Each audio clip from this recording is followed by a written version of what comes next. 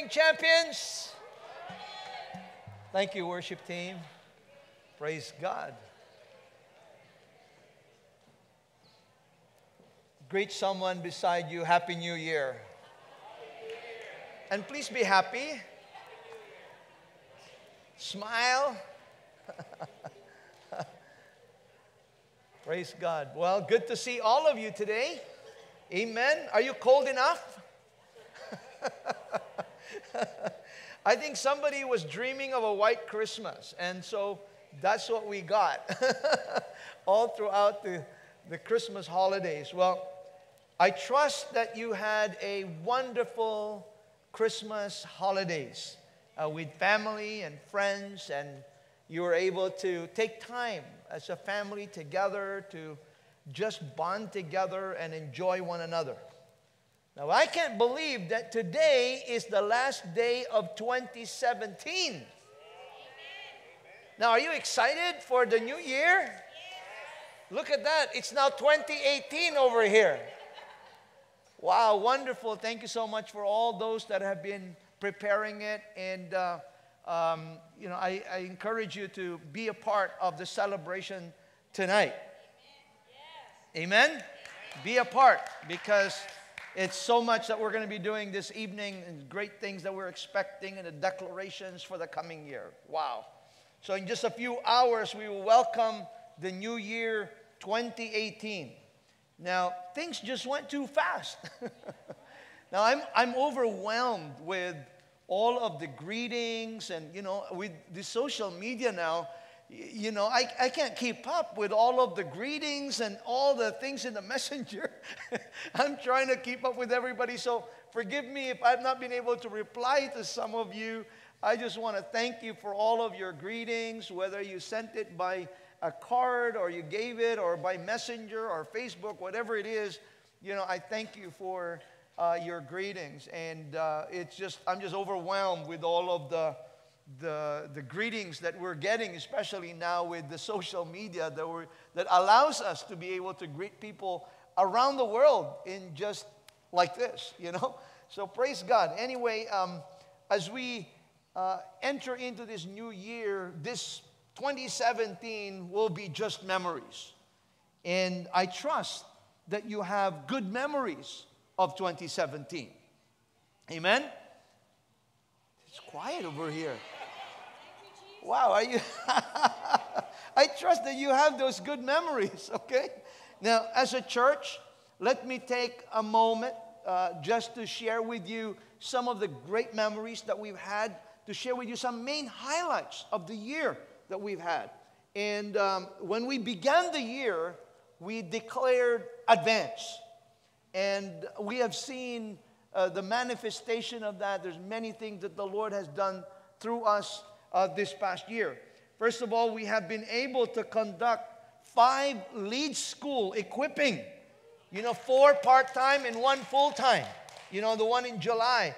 And we graduated 171 sons in the kingdom of God who are demonstrating the kingdom principles in our centers, including Trinidad and Philippines. Now, we have ordained 3 next-generation pastors. Amen. And included several sons as observers in our governmental leadership teams throughout the centers. We have established the Champion Life Network in Trinidad, in Milan, Italy, in Yokohama, Japan, in Ghana, Africa. Amen. Praise God. Now, we have also established partnership with Grace and Truth Church in Korea, and even hired one of their pastors to be on staff, Pastor Joe over there, the son of the founder and senior pastor himself, Yong Mok Cho. Praise God. We celebrated also our 25th anniversary with a bang last year. Amen. Thanks to our many sons who labored to make it a success. Well, there are many other things that have happened that we don't have time to just share, but all the glory belongs to the Lord. Come on, let's give Him praise right now. Thank you, Jesus, for what you have done in past 2017. Let's pray to the Lord. Father, we come to you this morning and we are so grateful for what you have done in this past 2017. Lord God, how you have moved upon us, and Lord God, you have continued to anoint us and encourage us and strengthen us throughout this year. We thank you for your blessings, your provision in everything that you have done throughout the year. Lord, we are mindful of the fact that we can't do anything without you. And so we are just so grateful for your love, for your grace, and your mercy upon our lives. And so today, Lord, as we look back and reflect on the things that you have done in the past year, we're also thinking about the great things that are ahead, what you will be doing in this coming year. And so today, Lord, we open now our hearts and our minds to you, that, Lord, you will speak into our lives about what you would have us do in this coming year. And so we commit this time to you now. Have your way in our midst. We ask this in Jesus' name. Amen. Amen. So friends, we are now entering a brand new year in just a few hours. Now, we have a clean slate. Think about that. You have a new whiteboard that you can begin to write new things on it. You have a new beginning. We have the opportunity to create new experiences and new things to explore, new dreams to pursue, new heights to soar, and new mountains to conquer, new relationships to establish. Amen? You know, there are many things that we could be doing in this coming year.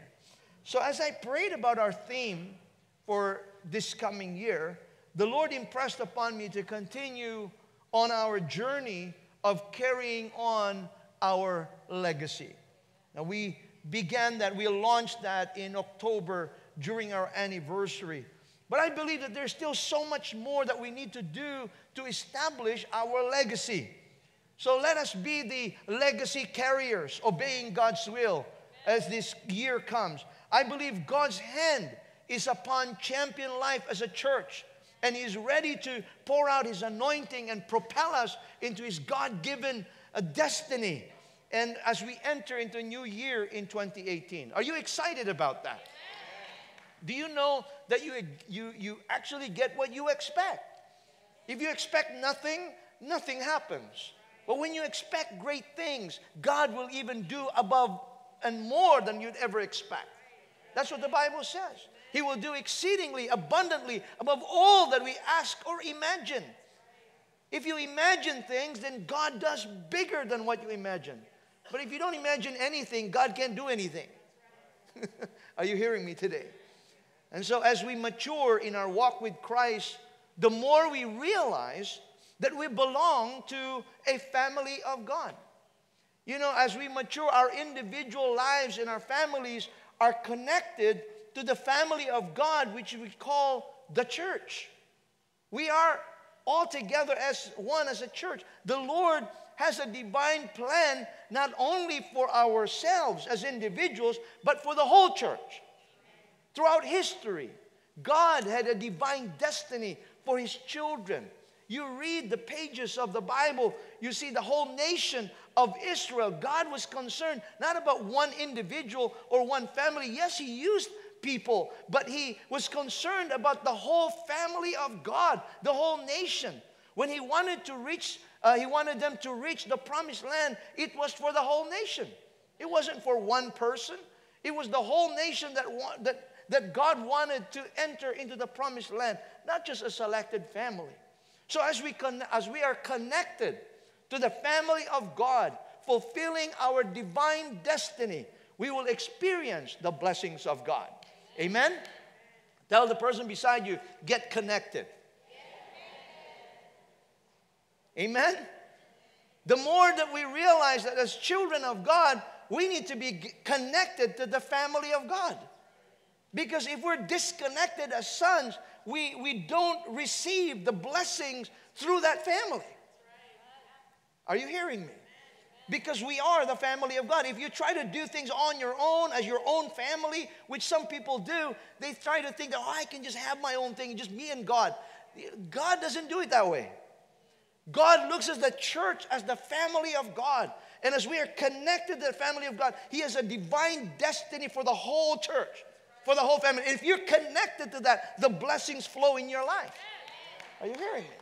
So remember that as we go into this coming year. And friends, your divine destiny is not in the distant future. Your divine destiny begins now. Right now, God has a plan for you. From the time you were born, God already knew what He wanted for you and where He wants you to go. God called you and I to be a legacy carrier, to carry His DNA, to carry His blessings, to carry His heart, His passion. God called you to be a legacy carrier. Now, let me ask you a question. Where are you headed in this coming new year? Where are you headed in 2018? Are you going in the direction that God has already laid out for you to be a legacy carrier? Or you're still trying to figure that out? Now, let me just put it this way. Have you ever gone into your car and just drove anywhere? I mean, that would be, I hope not. I mean, that is calling for an accident. Just trying to get in there and just drive. You don't know where you're going. You see, because when you get in the car, you basically have a destination in mind. You know where you're going to go. You don't want to just go in there and start driving and turn wherever. No, you're going into an accident. But if you had a direction in mind, a destination in mind, you plan your way out. Just from the parking lot, you already know where you're going to go, where you're going to turn left or right, because you have a destination in mind. In our spiritual life, we must also know where we are going. You see, there are many people today who get up, they go to work, they go home, they go to bed, they get up to go to work, to go home, and get to bed, and then get up to go to work. I mean, that's the same thing. Routine over and over and over. And they have no idea where they're going. Are you hearing me today? And they just have no idea. They are just in a routine of every single day, just going through the motions. But they don't know where they are going. They coast through life without understanding their destiny. They don't know what their purpose is. They don't know what they are going to do. So they just keep going and going. And you wonder, 1 year later, 2 years later, what have you accomplished? Now, maybe to some people, all it is just about maybe an increase every year in your paycheck. Is that what it is about? Maybe you're waiting for an increase in your paycheck, or maybe a better job, and so you get a new promotion. Then what? What about 5 years from now? You just got a better job. Maybe you just got a better money. You just have more stuff in your home. But what have you accomplished for the kingdom of God? How many disciples have you made? How many churches have you been a part of that you've established? How many things that you've expanded for the kingdom of God? How many mission trips have you gone to? How many things have you done for the poor? And how many things have you done for the community to help them to make it a better place to live? What impact have we done in our lives? So really, that's something we need to think about. Because our destiny is not just to have a better paycheck. Our destiny is not just to have an increase in pay, a better job so that we can have more stuff that we can put in our homes. Are you hearing me today? The world has no idea of their destiny because it is spiritually discerned. If you are not in tune with the Spirit of God, you will not know. You will not know. You will just keep doing what everybody else is doing. And there are also, and sadly, there are also Christians who do not know because they're not in tune with the Spirit of God. It's like having a radio and you're in the wrong channel. God is speaking to, channel 333, and you're on 789.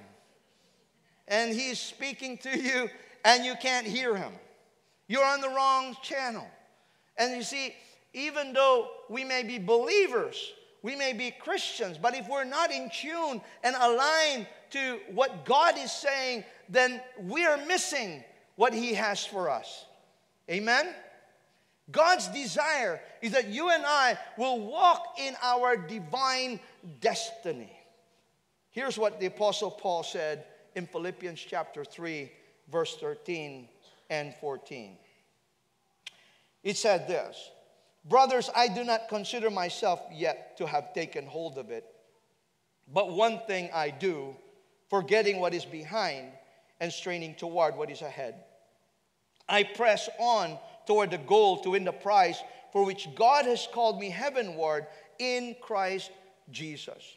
Only, verse 16, it says in verse 16, "Only let us live up to what we have already attained."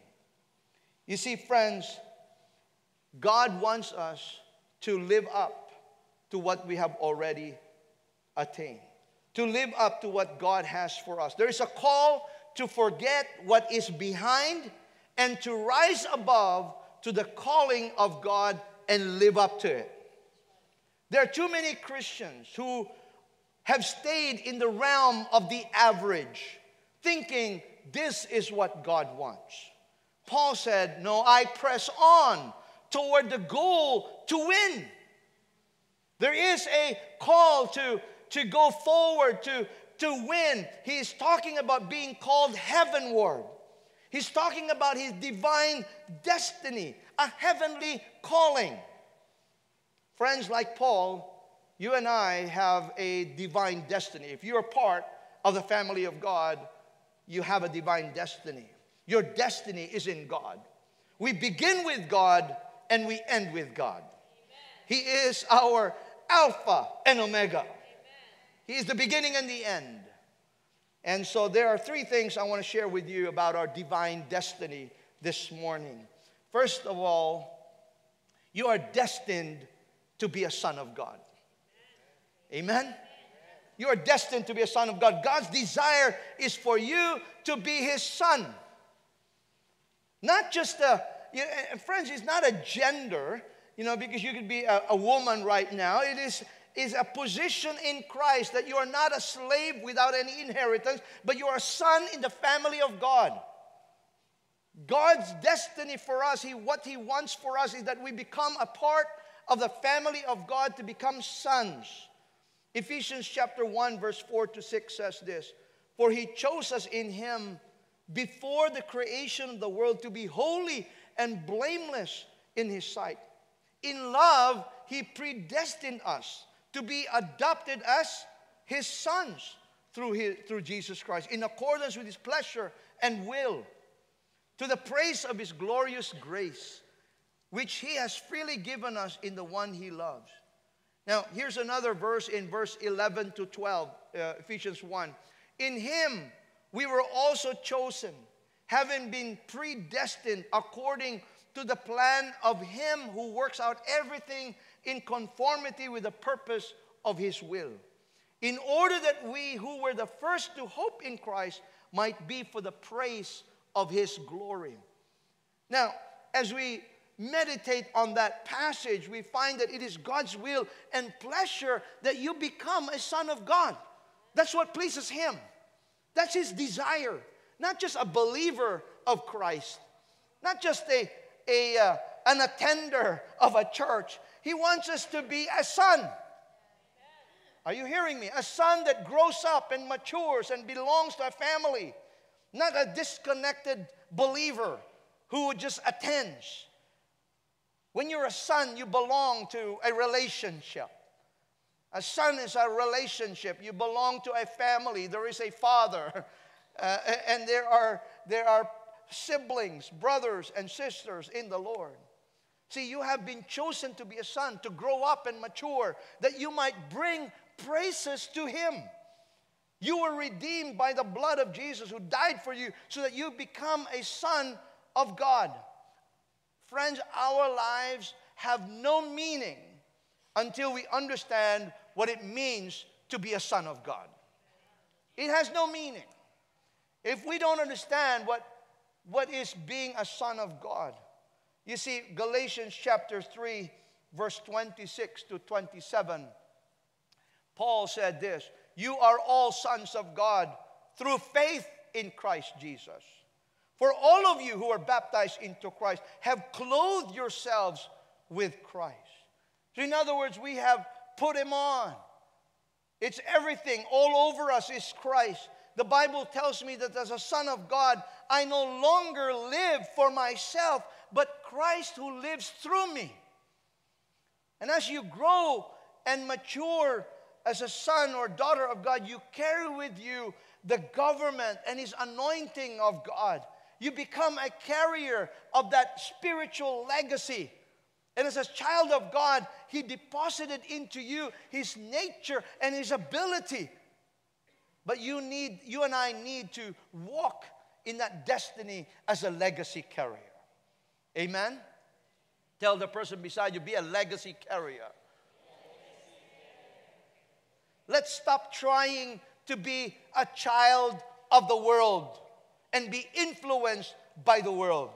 You and I are world changers. Amen? We are world changers. We carry the legacy of God. We carry the anointing of God. We carry the glory of God. So we are the legacy carriers, and we bring to the earth what is in heaven. Amen? That is how God wants to expand. Stop running away from God and trying to do things on our own. The Bible says, you are royal priesthood, a holy nation, a peculiar people. It's time to walk in our divine destiny and stand firm on who we are. You are not who you think you are. You are who God says you are, what His Word says you are. You are a son or a daughter of God. You take orders from the King of Kings.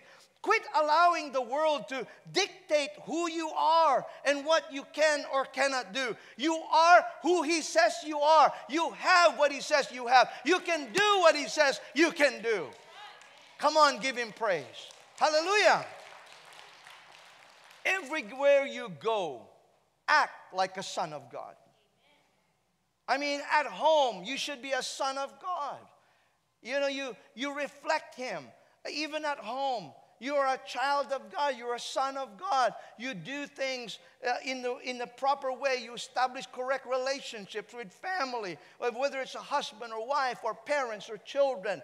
You are a son of God. At work, you are a son of God. You do your best. You do things with righteousness, and you deal with the right things. And in your business, you deal with righteousness, and you do things that is right. You make an impact in our world. In your school, you excel. You do your best, and you become an example to other students. In the community, you're there to serve and to help because you are a son of God. Amen? In these last days, God is raising up sons as legacy carriers or walking in their destiny to make a difference in this world. The church is powerful when the believers are walking in their divine destiny. When they walk in the calling and gifting that God created them to be. When the administrators will administer, when the preachers will preach, the teachers will teach.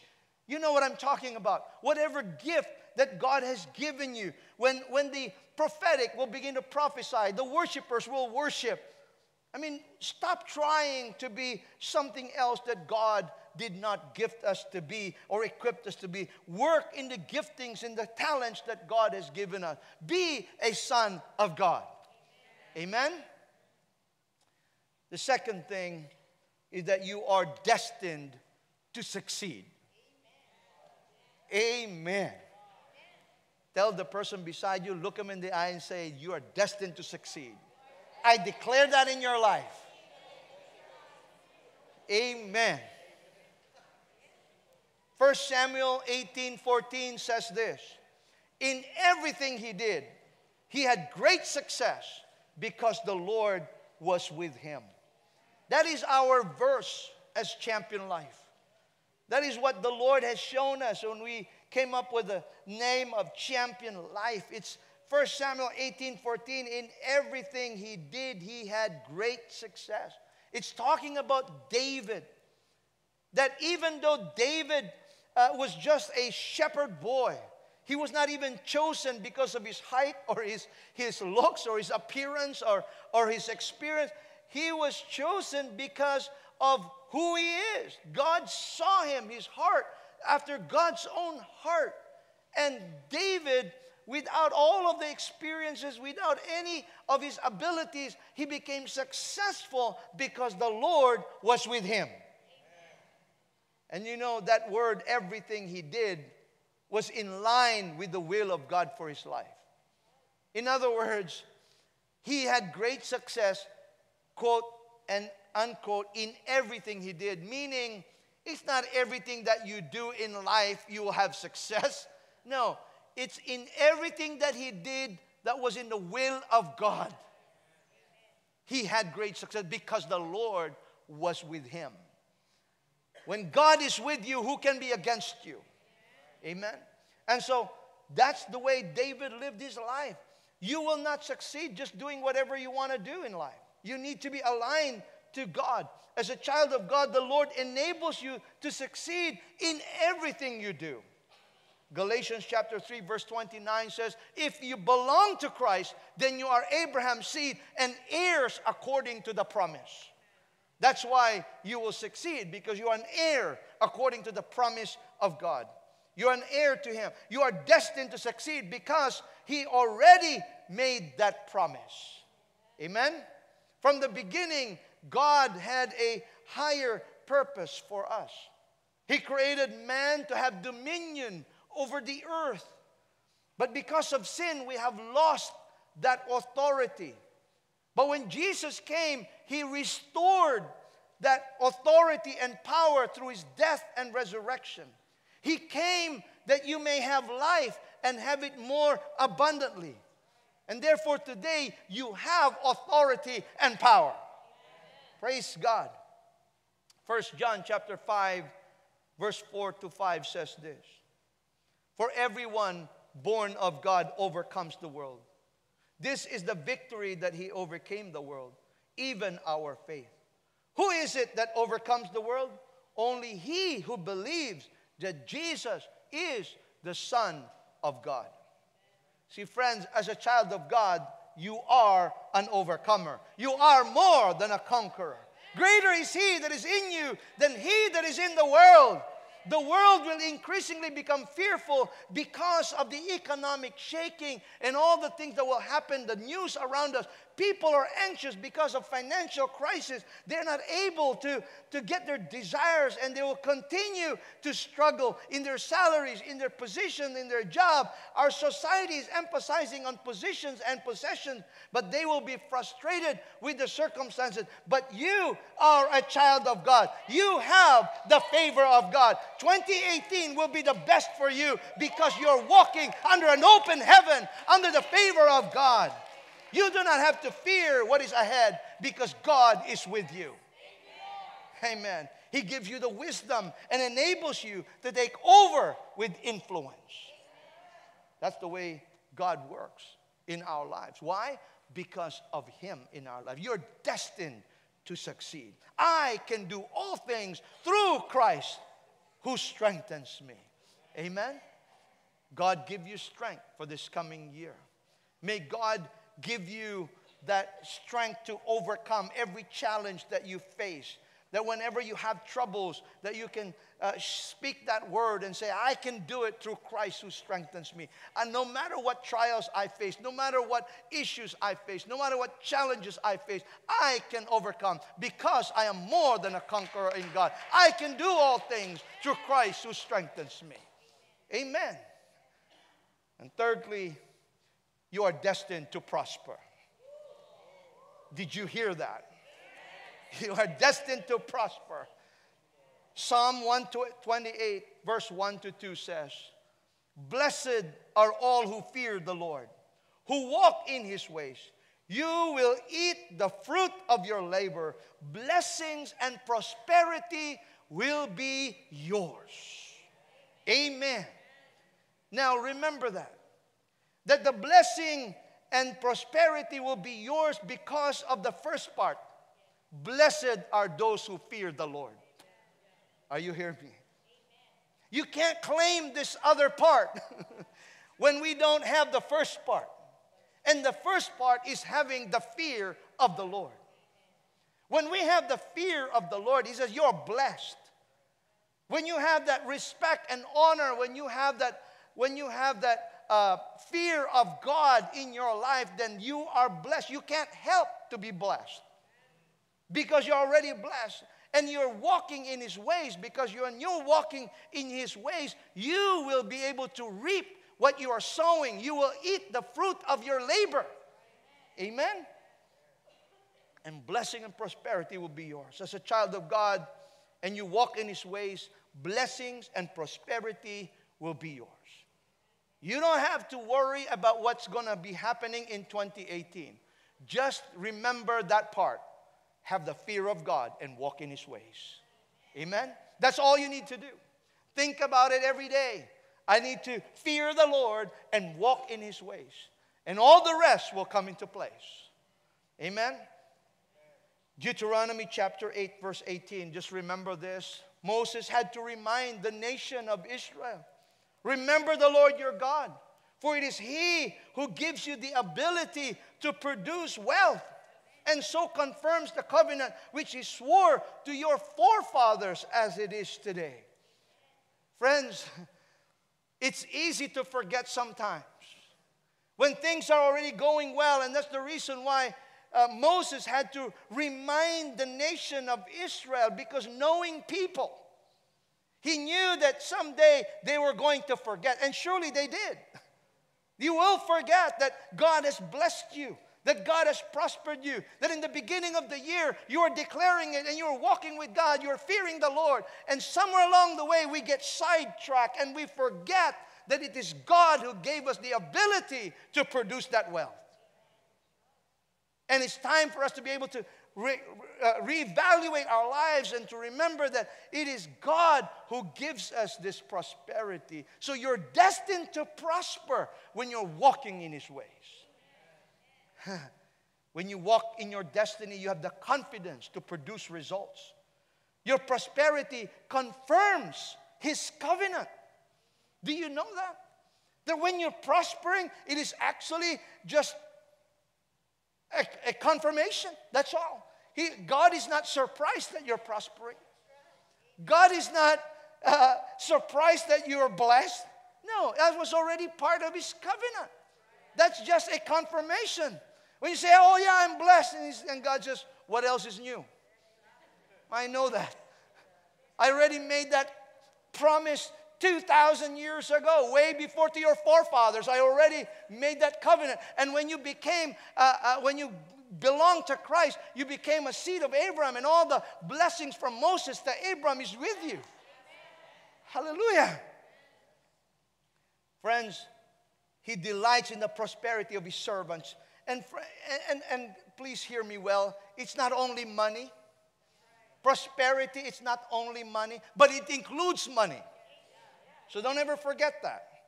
You know, it includes money. But to prosper really means to be complete, to be whole, lacking nothing. When you're prospering, you lack nothing. You have everything you need. And sometimes you don't even money for that, because you have the favor of God. When you have the favor of God, you don't even need the money. You're just blessed. Amen? And that's what we need to do to be able to please God in this way. So friends, so you prosper in every area of your life. That is your destiny. Apostle John said, I pray above all things that you prosper and be in health, even as your soul prospers. Amen? And so, as we think about our divine destiny, how do we walk in our destiny? Very simply this. You are not governed by the principles of this world. You're governed by the kingdom of God. And so, here's what we need to be. Colossians 3, verse 1 to 3 says this.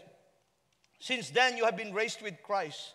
Set your hearts on things above, where Christ is seated at the right hand of God. Set your mind on things above, not on earthly things. For you died, and your life is now hidden with Christ in God. So here's what Paul is saying to summarize. He's saying, since we have been raised with Christ, we are now seated with Him in the heavenly realms. We need to focus our hearts and minds to God. Our priorities must change. Amen? We don't pursue the earthly things anymore because we have a higher purpose. Our lives are no longer ours, but Christ living through us. We reflect and represent Christ in everything we do. And so that's why in this coming 2018, begin to change the priorities that you have. If the Lord was not your first priority in 2017, make Him your first priority this year. If studying the Word and being a part of a life group community and being part of the church, if that was not your priority, make it a priority this year. Begin to change something. All right? And that is, you begin to put Him first. Set your minds and your heart.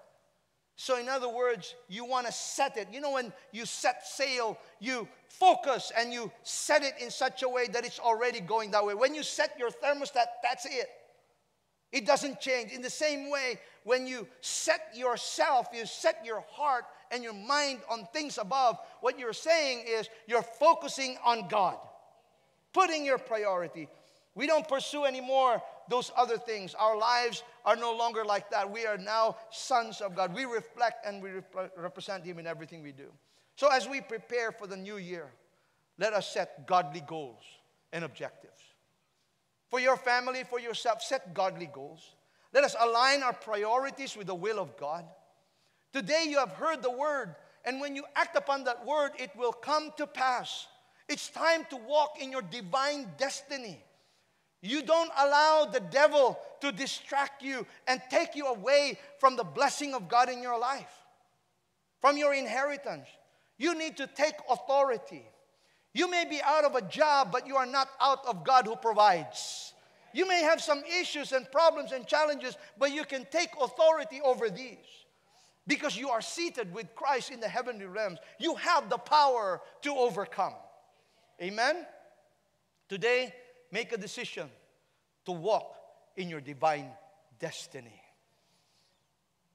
Are you with me? Amen. Let me close with this thought. I thought this was a really good thing that I found. And let's just read it. It's talking about the coming year. And I hope that this will encourage you. It says, welcome on board. You know, have you taken a plane before? Ladies and gentlemen, this is Captain Jesus. Thank you for choosing Salvation Airline. We have taken off to January 2018 airport. The duration of this flight is 365 days.